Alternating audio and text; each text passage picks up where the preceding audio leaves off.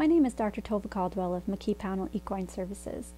Today I'd like to talk to you about the importance of fecal exams in McKee-Pownall's new deworming protocol. According to the latest research, deworming all horses with the same product at regular intervals is no longer a viable way to manage intestinal worms.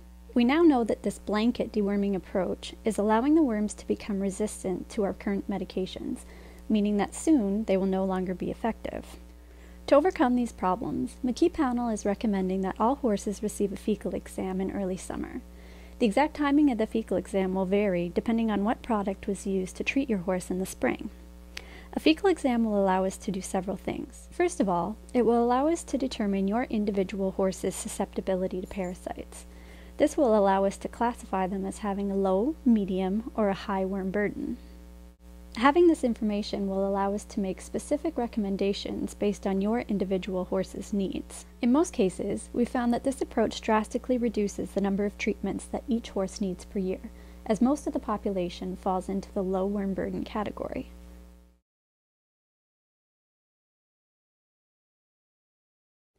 To do a fecal exam, we require a small amount of fresh manure, which preferably is free from shavings and debris from the stall. Ideally, the manure should be refrigerated until the time that the fecal exam can be run. So here we are in our lab with Kim, a veterinary assistant here at McKee-Pownall. She is currently processing a fecal exam and looking at it under the microscope. By doing this, we can determine not only the number of eggs, but also the type of eggs that we see on the fecal exam. So having this information will allow us to determine your individual horse's parasite burden and thus effectively manage it.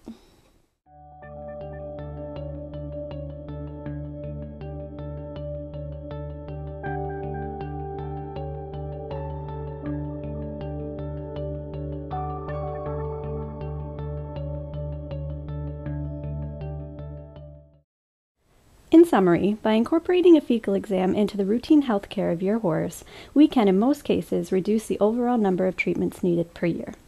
If you would like to get more information on this subject, please contact your veterinarian.